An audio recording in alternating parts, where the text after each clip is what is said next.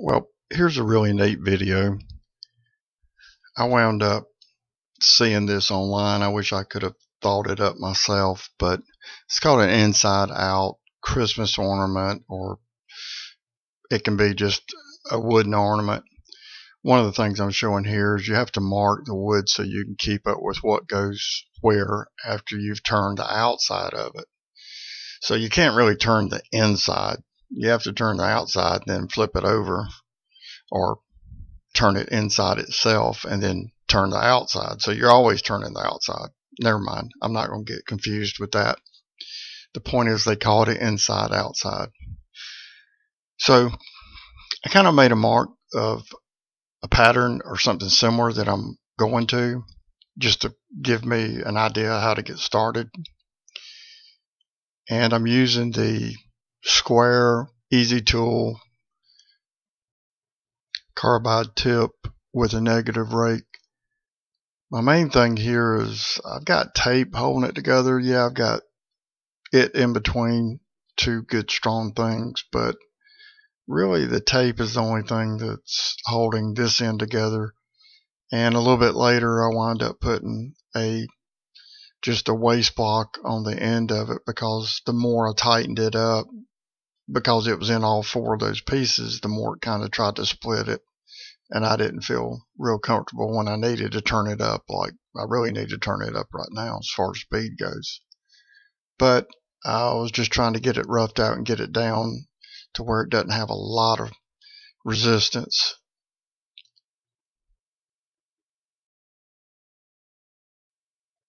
I tried adding some music to the video last week.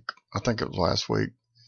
And nobody really said anything about it. And so I guess everybody had the same mother I had, that if you don't have anything nice to say, don't say anything.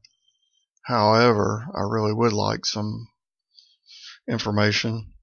So I'm just going to go back to the way that I was doing things and just kind of telling you what's going on.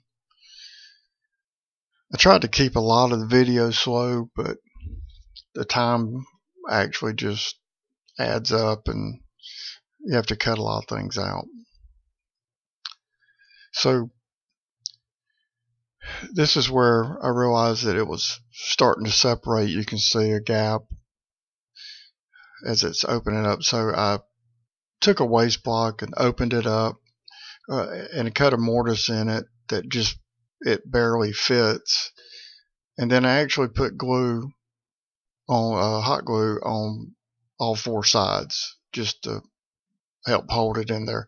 I felt a whole lot better, so I was able to turn it up and then take the scraper and kind of push hard on it and get some of these marks out of it. This is a negative rake Hurricane. You know, I keep forgetting. I think this is an inch wide. It may be a little more. It's definitely not less, but it didn't come as a negative rake. I just put a 25-degree grind on the top of it. But it's a good tool. It feels good. And just trying to get all this stuff out.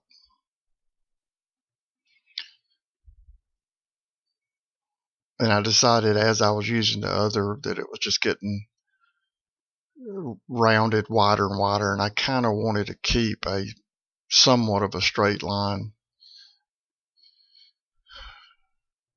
So as usual, the Hurricane bowl gouge with the 55-degree grind on it cleans it up real good. Cuts well. Now I'm just going deeper and deeper, just trying to get the pattern that I'm looking for. The good thing about the scraper is that it takes it off really slowly, and sometimes you need to do that to kind of think about what you're doing. So you'll pretty much always see me go back to it, and I can always clean it up with other tools, but in this case with the bowl gouge. Okay, so what I'm doing now is just starting to sand it. You got to remember this is the inside.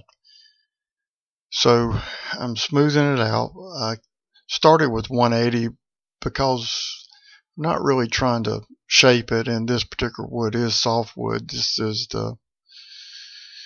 and I've had so many different names for it, I'm not really sure. It's basically a sister of the mahogany.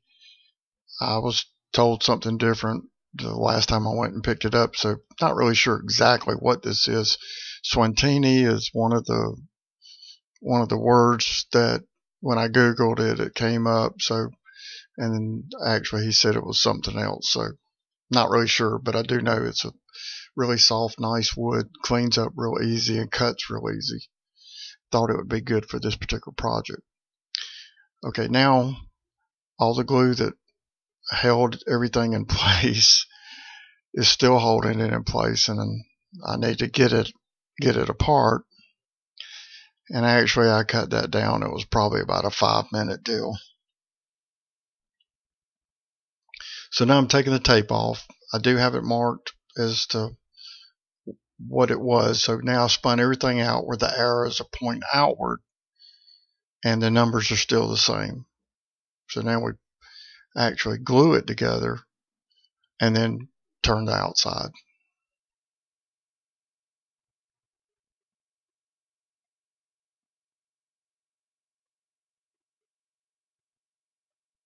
I was just making sure that I had that particular one right.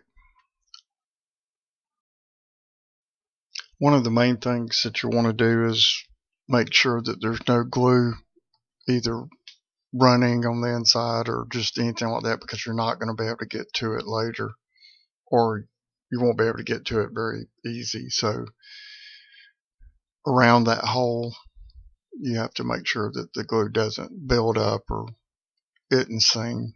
So that's what I'm just doing, is cleaning it up.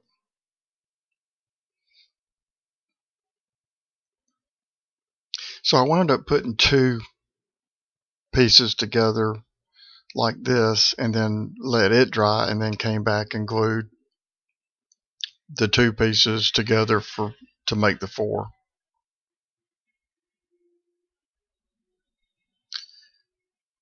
And I let this sit for overnight. It was late anyway.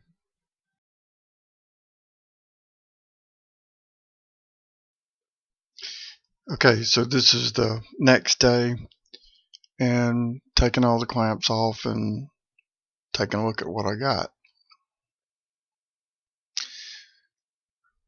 So it looks like it's not gonna fall apart, and didn't fall apart to begin with, so looks like we're headed in the right direction.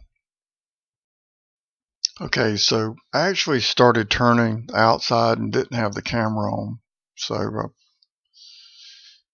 didn't do very much, but just kind of rounding it down on the outside.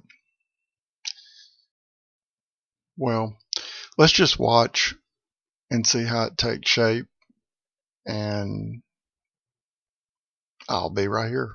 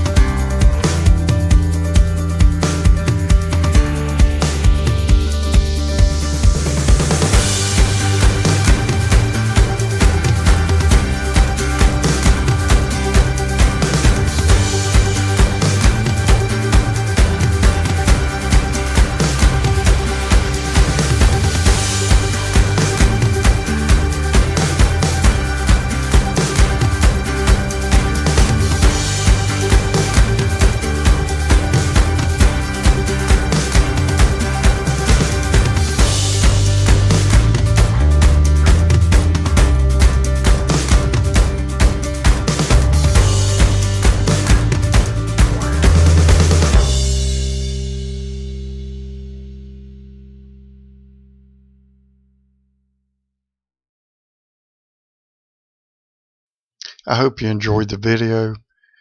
Please subscribe, leave a comment, and above all, remember, God is good.